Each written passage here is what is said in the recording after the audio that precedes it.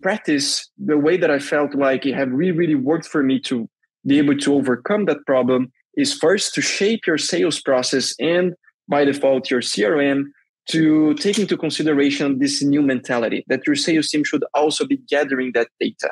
And this means that whenever you're training your team, make sure that you're also training them how to identify those important pieces of information that they might gather. Whenever you have a customer speaking about a competitor, you should pay attention to that.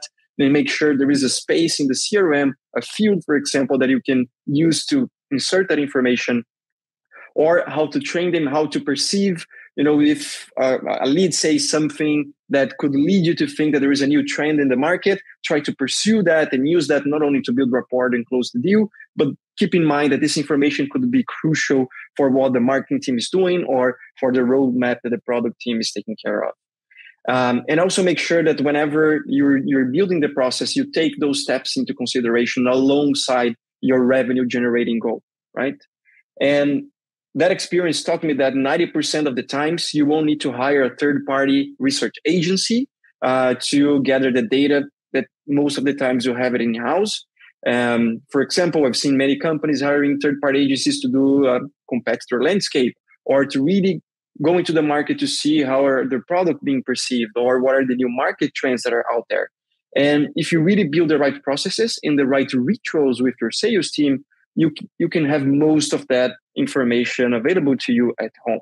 It doesn't mean that you won't need to deep dive and maybe hire a third-party person or involve your product marketing team to start developing all those ideas that the sales team were able to catch, because sometimes they're able to catch information that could be a little bit basic and not really what you're looking for, so you have to dig deeper.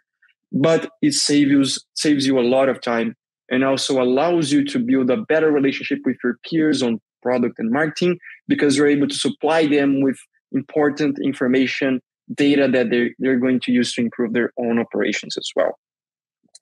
So I think the key takeaway in a nutshell is that don't underestimate how much your sales team actually knows about your industry and how much information, how much data they have access to on a daily basis.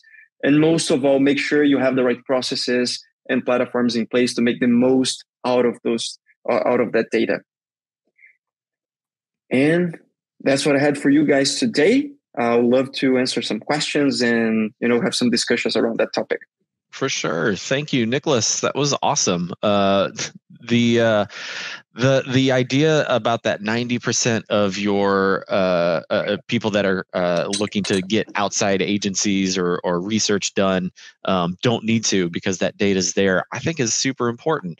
How many companies have I been a part of so far that are using, conversational intelligence tools like a Gong or a Fireflies or a Chorus that are using a lot of other, data enrichment tools that can provide the market, research, just the firmographics, the demographics of who you're talking to. All that stuff is there, and we're all subscribing to them lately. So what are some of the strategies that you guys use to really capitalize on those tools that a lot of us are using, but maybe something like that has with the rest of the company? And that awareness usually leads them to use the tools on the right way or really understand them differently and make sure that the information they are having access to really has a meaning behind that. And this is one of the most simple things that you can do, but it really changes, because the tool is still gonna be there. You're still gonna use it the way that you think you should use. But if you change the mentality behind it and the perspective behind who's using that specific solution, that really helps you get there. Yeah. And something that really, really helped me along the way is making sure you have the right rituals in place. So let's say you have a pipe review every week with all of your account executives, and usually on a pipe sync, you go over all the deals on the pipeline, what's working, what's not working, what can we do differently, when is this deal closing, to get a forecast. But if you start changing a little bit the questions, and besides asking the questions about when is this deal going to be closed, is what did you learn this week about our industry that you didn't know, or have you heard something interesting or unusual this week that you felt like, this is something I would like to share. And the leadership also has a role to play on making sure that the team is having the right incentives to be able to catch on those ideas, on that data that it's being passed on. And then by default, they can use the solutions they have available, the tools, to to do what they have to do. Yeah, I think the ritual thing is such a key piece here. If we're using, we use a conversation, intelligence tool, right? And I think a lot of reps look at that as they're listening to my calls. They're trying to catch me, right? But the truth is there's lots of functionality to catch keywords, right? And certain things like that through the conversation that can be used as this piece of of intelligence for furthering your market research. So I think having those rituals as part of your sales syncs and using, hey, yes, we listened into this call, but we were able to pull out these really positive comments from your buyers. I think that helps the mentality of the rep as well to engender some trust in it, right? And not that it's used as a way to catch them when they're doing bad things, but as a way to help the business, grow and expand. And I think empowering them to feel like they're a part of that, man, makes them buy in that much more. Don't you think? Yeah, absolutely. Absolutely. And if I could add to that mentality is that not only you can use all those selling points, we're talking to your sales teams about it, but in a world where the sales teams are more and more selling more complex solutions. And we really talk a lot about thought leadership. And, every sales professional has to be really specialized in what they do and really understand their business and their industry. If you really taught them how to be able to identify that specific data or dig for that specific information whenever they're having a sales call, it really helps them set themselves as specialists.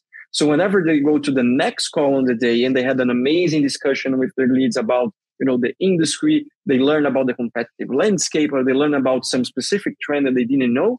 If they use that information on the next call, not only they're going to be more successful, but also they will start building a reputation in the market. So you're not just seeing the industry moving and seeing it from far away, not really interfering. You're really actually being a part of what's going on.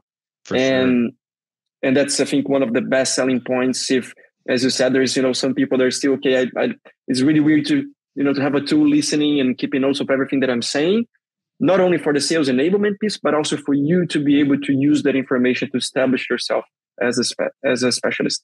Yeah. Having a team full of market experts would be ideal, right? I think the dirty secret is most of us don't hire a whole bunch of reps that already know everything about the market that we're selling into. And so being able to use these tools to help educate your own reps and give them those little insights that helps build trust with their prospects is huge. So I think that this is a really good strategy to start thinking about with our teams. We're coming up on the end of our time. So Nicholas, I thank you. This was an awesome topic. If anybody has questions or thoughts, feel free to drop them in the comments. We'll make sure Nicholas gets them. And you can always go back and listen into the presentation afterwards. Once again, Thank you, Nicholas. Appreciate your time. Thank you, Joe. Bye-bye, guys.